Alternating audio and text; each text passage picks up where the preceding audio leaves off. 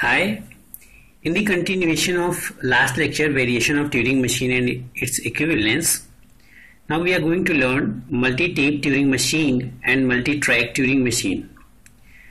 A multi-tape Turing machine, there are k number of tapes are there and k number of heads for reading the input symbols of k tapes.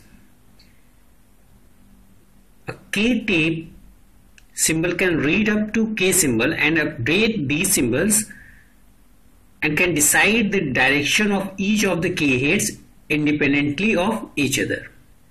As we know, the Turing machine has these tuples where the transition function for multi-tape Turing machine is q cross tau k and q cross tau, which is a sigma union blank symbols, left, right and no move power k. This is the transition function of multi-tape Turing machine. A multi-tape Turing machine are similar to the single tape Turing machine that we have discussed so far, but with some constant k number of independent tapes having their own read and write heads. These machines have independent control over all the heads, and any of these can move and read and write their own tapes. The multi-tape Turing machine model intuitively seems to be much more powerful than single tape model. However, any multi-tape Turing machine, no matter how large the k may be, can be simulated only by a single tape Turing machine.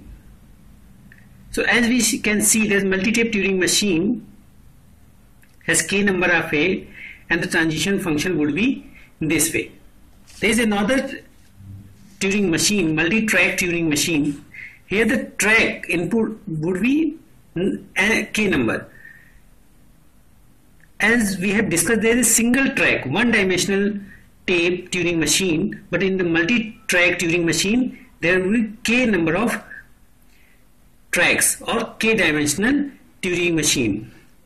But there would be only one head read and writes on all tracks simultaneously. The transition function of multi-track Turing machine is q cross tau power k, q cross tau power k, and move left, right and no move. Here we can see the difference between multi-tape Turing machine's transition function and multi-track Turing machine transition function. There is another Turing machine is Composite Turing machine, where you combine n number of tapes and you get the output on particular input. For example, you have to calculate n square, particular number square. N is the input for Turing machine n, which read the Turing machine n value and make it square and update in the Turing machine n cross n, and would be output as a n square. So this type of Turing machine is Composite Turing machine.